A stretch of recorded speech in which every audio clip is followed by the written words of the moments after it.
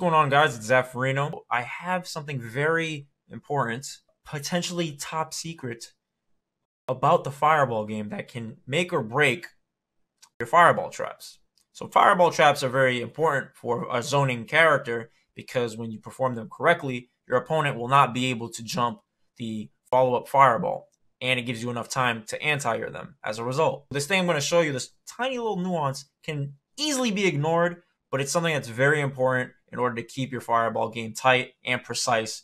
Those are two things that are required for having a masterful and intense Fireball pressure style game. Right here, you're going to see that I have 3 recordings, and each recording is going to be a demonstration of the most precise Fireball pattern, the slightly less disciplined version, and one where it's very dangerous to perform because it will end up giving your opponent too much wiggle room to slide out of your Fireball traps and potentially punish you with a jump in. So we're going to start recording 1.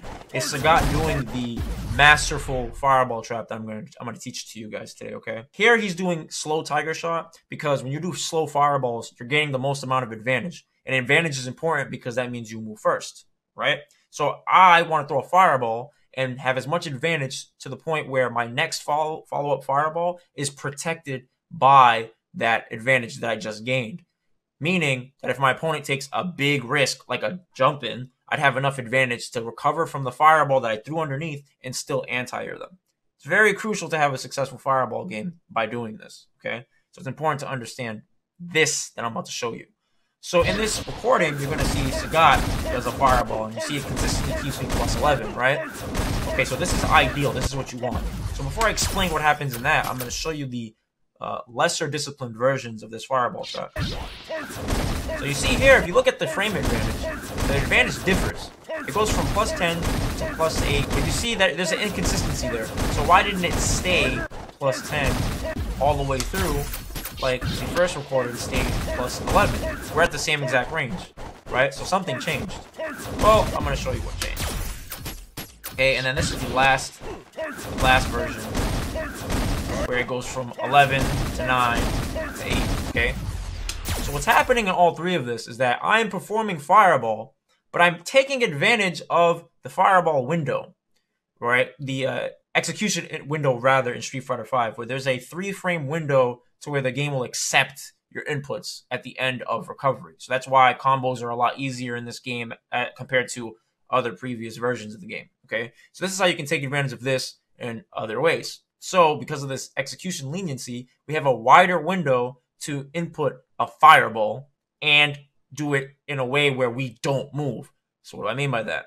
So if, like in this last recording, the reason why the Fireball advantage changed so much was because I kept doing quarter circle forward Fireball, right?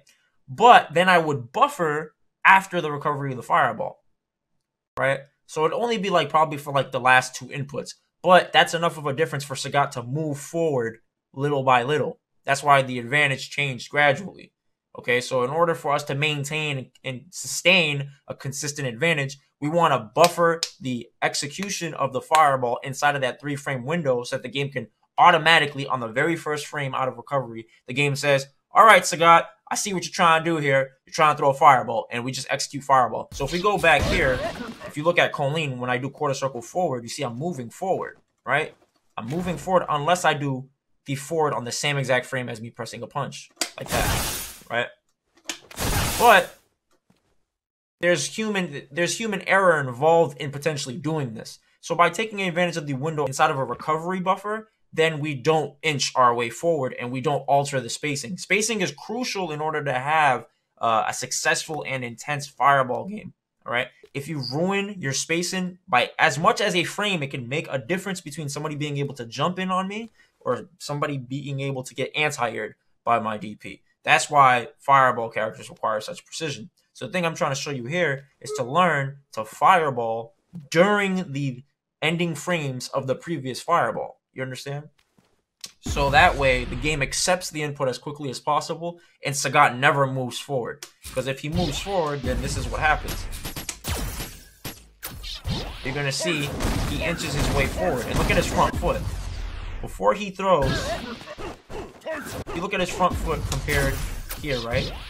His front foot is exactly on that line in the middle right in front of his front foot.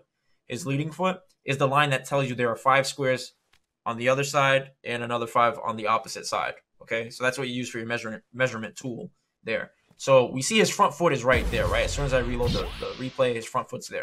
Now, if I pause this after the second fireball, before he does the DP, you're going to see that his front foot moves, okay? So watch this. I'm going to take off this recording and look at his front foot. Look how much further he is. That is enough of a difference to break my fireball trap. And now it goes from a real fireball trap, an unjumpable fireball trap, to now somebody can jump in and do Street Fighter V bogus things to me. And I don't want that to happen, or I'm going to cry. So, instead, we decide after the second fireball. Yeah, I still got DP there, but guess what?